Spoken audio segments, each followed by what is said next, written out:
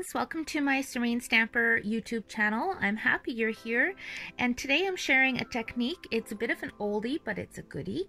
I know that the gals in my stamp club last night had never seen this technique, so maybe there's some of you out there who haven't seen this either, and it's pretty cool. It's called the triple time technique. So to do this, you need 3 pieces of Whisper White cardstock, and you're also going to need some pieces to mat them on. So I do have measurements for these on my blog, and we also have dies that will work and cut this out for you as well, but some of you may not have dies. So all the measurements will be on my blog post, and this is garden green cardstock. So what I'm doing is I'm taking a little tiny bit of my snail adhesive because I want to stack these on top of each other, and I don't want them to wiggle because I'm going to be stamping right on top of them. And make sure they're straight. Okay, I've got some computer paper underneath this because I'm going to be stamping off. And I am using the Painted Seasons. I've mentioned in my past videos lately that I'm going to be stamping a lot with this because I truly, absolutely love it. So I am going to make a Christmas card with this. So I'm starting with my pine cone and my crumb cake. This is such a fun technique. Inking this up and just stamping randomly right on top in different directions.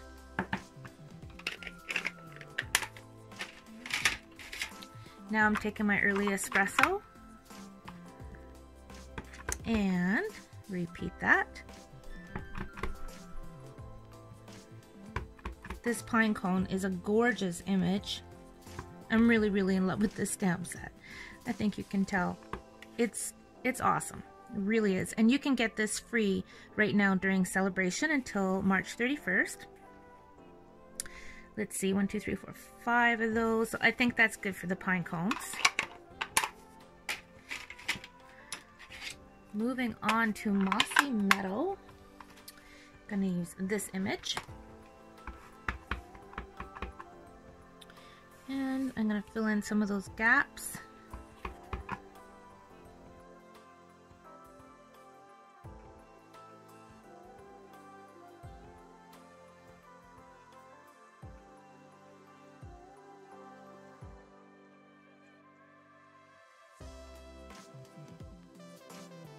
Okay, now I'm taking my old olive and I'm going to use this image.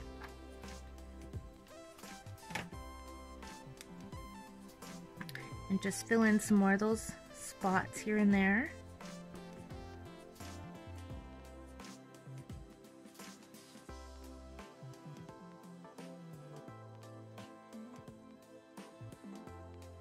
Starting to look kind of Christmassy. Okay, next I'm taking this little guy right here and my cherry cobbler. Oops. You want to stamp straight up and down. I wiggled a bit, which is why I got a little line there.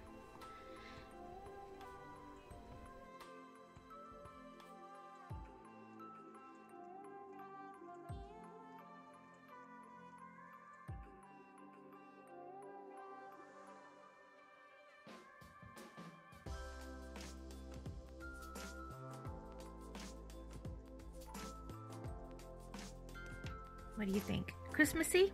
I think it's really pretty. Okay, I'm gonna keep out my cherry cobbler. I'm gonna come back to that. So now I'm gonna pull these apart. These actually make beautiful frames. It'd be pretty to put a photograph on and put that in a frame. All right, so first thing I'm gonna do is stick this piece onto my card base.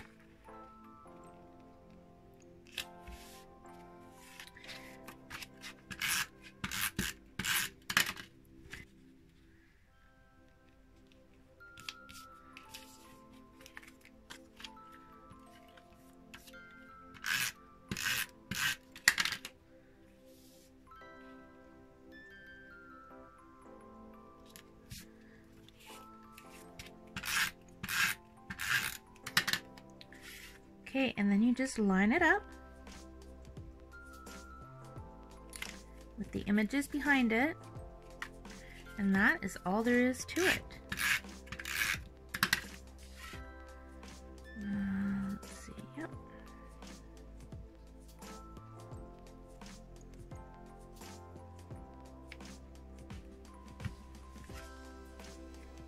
Isn't that cool? Those of you who have never seen this technique before, I bet you you're at home right now going, oh my gosh, I can't wait to try that.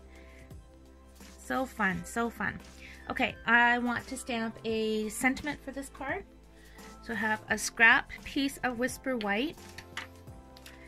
I am using the Merry Christmas to All. This stamp set was in our holiday catalog. It's been carried over. So I'm going to use Season's Greetings from Our Home to Yours. Bring back that cherry cobbler.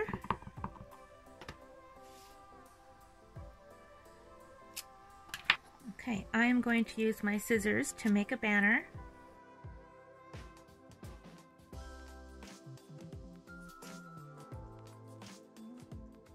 I actually have dies that go with this set, and I could use them to cut this out, but I'm not going to for this. I'm just gonna cut this out. Where am I gonna put it? I think I'm gonna put it here.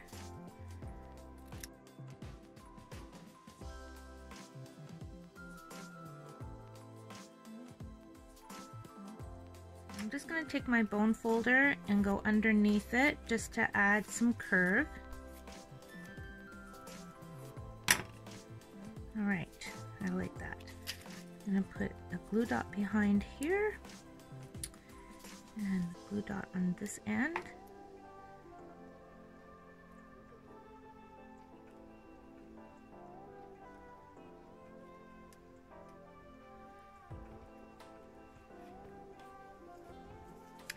A little bit of Whisper White Baker's Twine.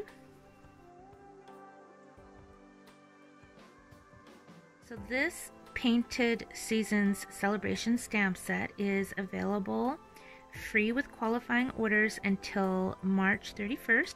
We're in 2019 in case you're watching this much later. And we also have coordinating dies that just came out today. Super awesome. Haven't got mine yet. They should be here by next week. Super excited. So dies that coordinate with all those images, you guys. Oh, how awesome. We're never gonna be bored with all this fun stuff to play with. Okay, I'm just gonna tuck my little bow right there, kind of pushing it into the glue dot so it stays where I want it to. And I am going to grab my rhinestones.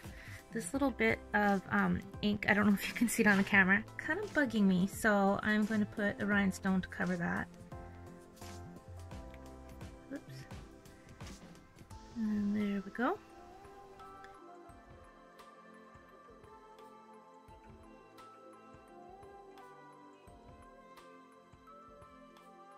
And in this bottle I have champagne shimmer mist paint mixed with rubbing alcohol. So I'm going to spritz it, and that will really add some glitter, some shimmer.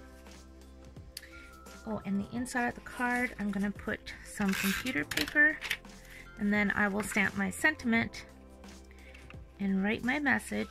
And of course I now have a card ready for next year. Isn't that beautiful?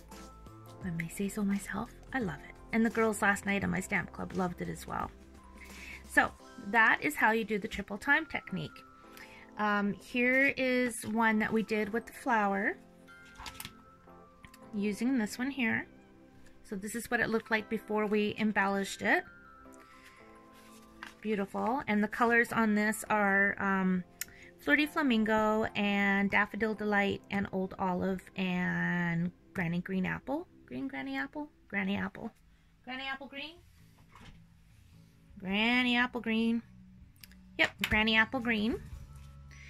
And I'm going to show you one more. We had time to make another card last night at Stamp Club, so I decided to incorporate the rock and roll technique. So last night the girls actually learned masking, this triple time technique, and the rock and roll technique. So it was pretty fun. All right. So I have my succulent stamp on there. I'm gonna need 2 greens, so garden green because that's the color of my card base, and old olive. And I'm on a Flirty Flamingo kick right now, so using Flirty Flamingo. Okay, so I'm inking this up, and I'm gonna go into Old Olive first. And then the rock and roll technique is you just roll your stamp just around the edge on the ink pad. So you just roll it and push down nice and firm, and you get those beautiful 2 shades of color. Gorgeous. Now, because we are going into that pink again, you want to make sure your stamp is really clean, because if it's not, you're going to have green in your ink pad, which you don't want that. So I'm inking it up again, and again rolling the edges. And everyone's a little bit different, which is kind of exciting. And I think I'm gonna move on to the garden green. So still my Flirty Flamingo. This is my favorite triple time card, and I have a couple more samples I will show you guys when I'm finished this one. So this is Flirty Flamingo and garden green. Different colors, looking good. Blends in so nice for this stamp. Oh my goodness. You know, I've been stamping for many, many years, and I can't believe how excited I still get with something as simple as this. Okay, I'm gonna stamp one more, and then I'm moving on to a different color.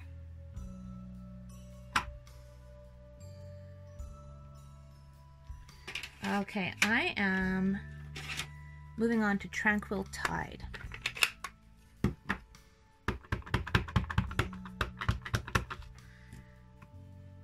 Still using Flirty Flamingo first. I think this is gonna be gorgeous. Oh my gosh. Clean that really well. So I've got my chamois on here. Okay, clean.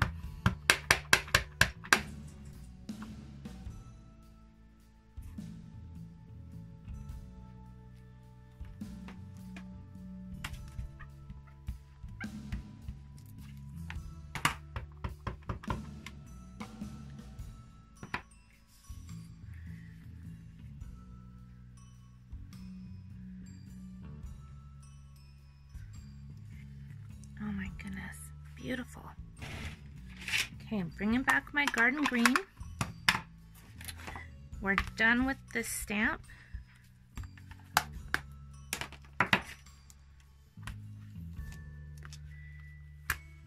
Now we're using this image. I'm gonna grab a smaller block. Let me clean this one from the pine cone.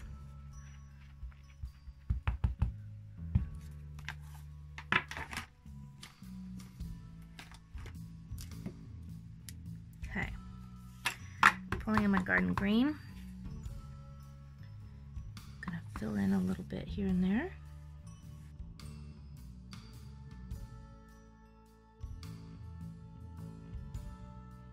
Now I'm taking my crumb cake.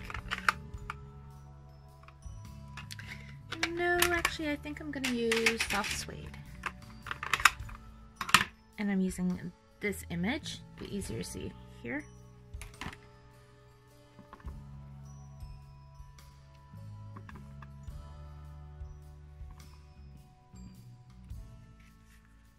I really like adding the browns to this. I think it looks great.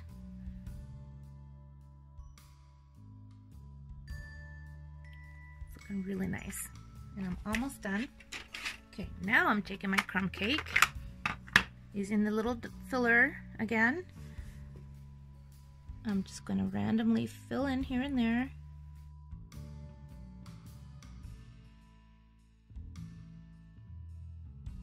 Now it's time to layer this onto the cardstock. Look how pretty those would be for anything. You could split those up into 3 different cards and stamp it sentiment or anything. I think it's, oh man, gorgeous. All right. That goes on this one.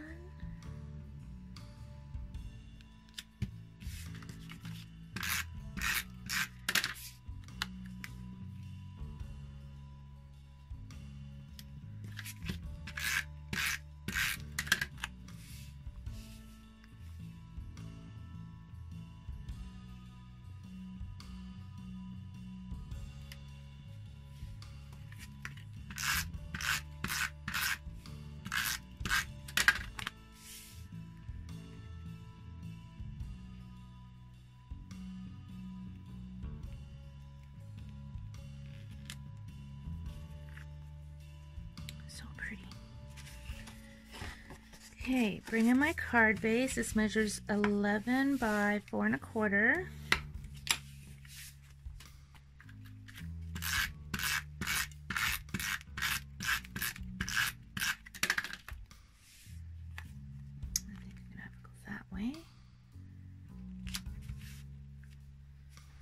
Okay, I am taking the Home to Roost. I'm going to use Just a Note. I love the sentiments and the fonts in this set. I mean, I love the whole set, but I'm going to use Just a Note. I'm going to stamp this with the Tranquil Tide.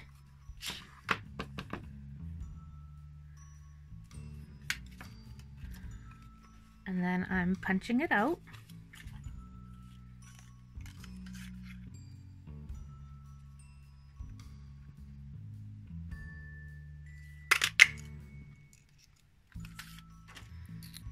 And I'm putting it back in so I can flag it. And trim off this.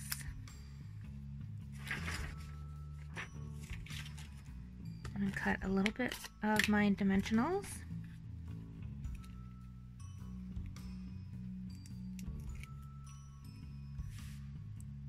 I'll put that right there. And again, some baker's twine.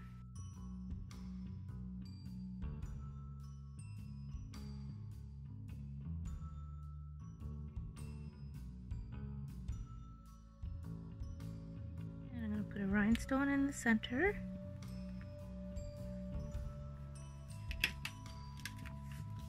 What do you think? Super, super pretty. So I'm going to show you the one I made last night. And this one's using the Granny Apple Green. So different colors. I love the colors on this. I mean, they're both beautiful. But I don't know. I really, really like this one, but looking at this one, I really like that one too.